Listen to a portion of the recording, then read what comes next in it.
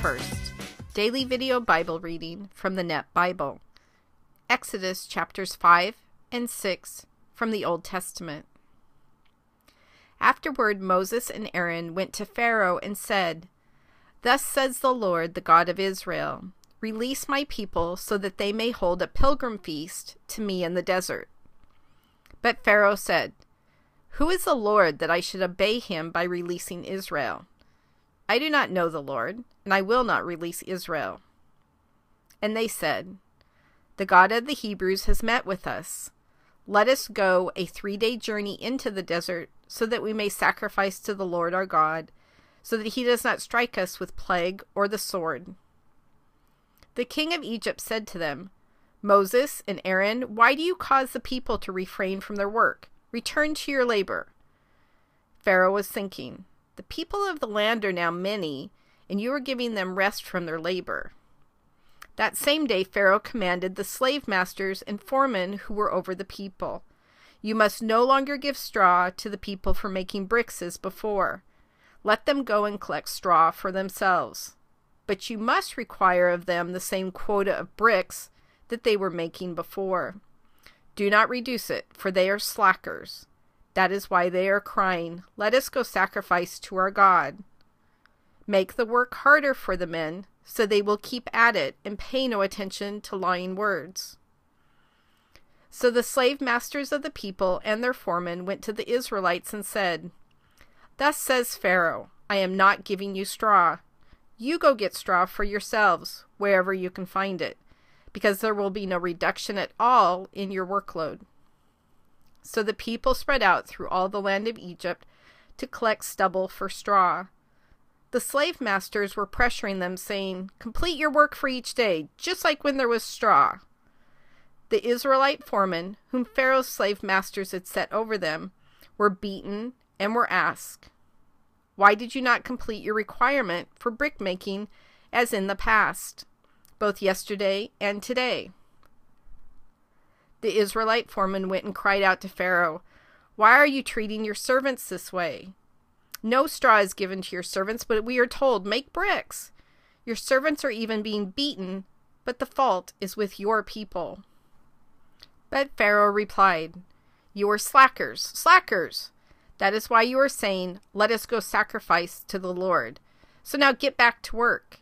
You will not be given straw, but you must still produce your quota of bricks." The Israelite foremen saw that they were in trouble when they were told, "You must not reduce the daily quota of your bricks." When they went out from Pharaoh, they encountered Moses and Aaron standing there to meet them, and they said to them, "May the Lord look on you and judge, because you have made us stink in the opinion of Pharaoh and his servants, so that you have given them an excuse to kill us." Moses returned to the Lord and said, "Lord, why have you caused trouble for this people? Why did you ever send me? From the time I went to speak to Pharaoh in your name, he has caused trouble for this people, and you have certainly not rescued them." Then the Lord said to Moses, "Now you will see what I will do to Pharaoh, for compelled by my strong hand he will release them, and by my strong hand he will drive them out of his land." God spoke to Moses and said to him, "I am the Lord. I appeared to Abraham, to Isaac, and to Jacob as God Almighty. But by my name, the Lord, I was not known to them. I also established my covenant with them to give them the land of Canaan, where they were living as resident foreigners. I have also heard the groaning of the Israelites, whom the Egyptians are enslaving, and I have remembered my covenant. Therefore tell the Israelites, I am the Lord.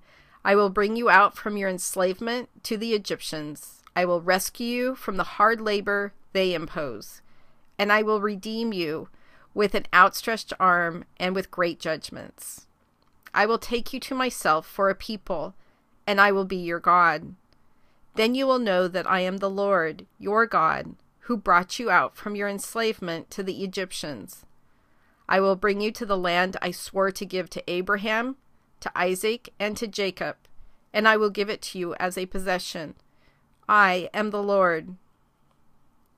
Moses told this to the Israelites, but they did not listen to him because of their discouragement and hard labor. Then the Lord said to Moses, "Go, tell Pharaoh, king of Egypt, that he must release the Israelites from his land."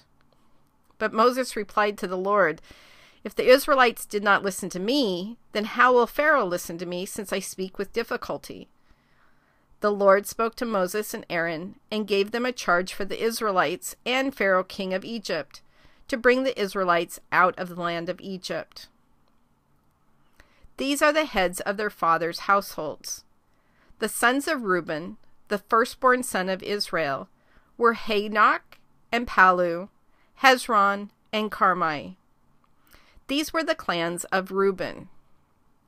The sons of Simeon were Jemuel, Jamin, Ohad, Jachin, Zohar, and Shaul, the son of a Canaanite woman. These were the clans of Simeon. Now these were the names of the sons of Levi, according to their records: Gershon, Kohath, and Merari. The length of Levi's life was 137 years.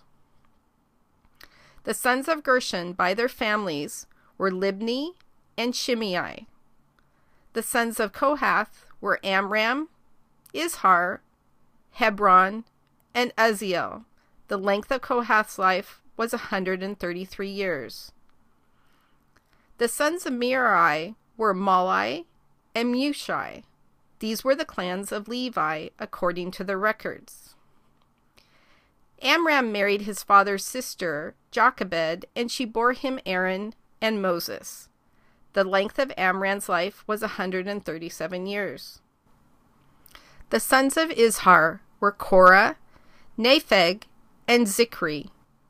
The sons of Uzziel were Mishael, Elzaphan, and Zithri.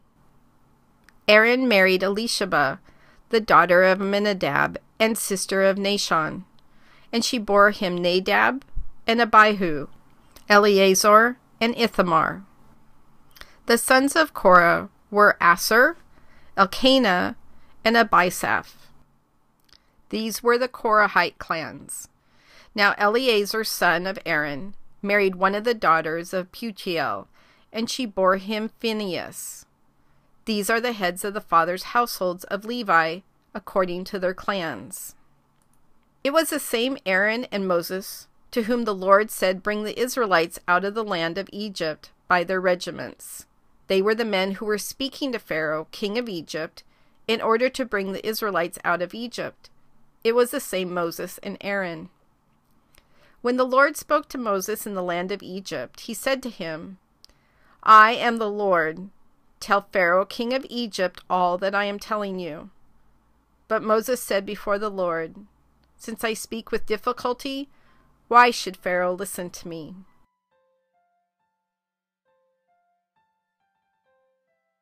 God, I think that we can all relate to when Moses comes to you, not once but multiple times, and says, "I don't know how to speak. I'm unfit to speak. I can't do this." When we realize the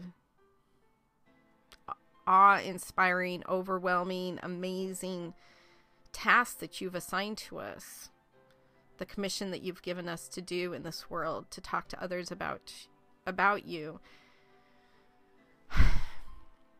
sometimes our first reaction is, "I don't have the right words. I'm not as eloquent as so-and-so. What will people think of me? Will this ostracize me even more so than I already am? What will this do to my relationships?" There's a whole list of things that start to come up in our head as to why we can't do this. And just like you told Moses, you would be with him. Don't worry, not only will I be with you, but I'm going to add in Aaron to help you with this. So God, today I pray for everyone listening that as those concerns come up, as those fears come up, as choices are given in our life, to speak on your behalf, to speak to other people about your amazing love, forgiveness, and a relationship with your Son.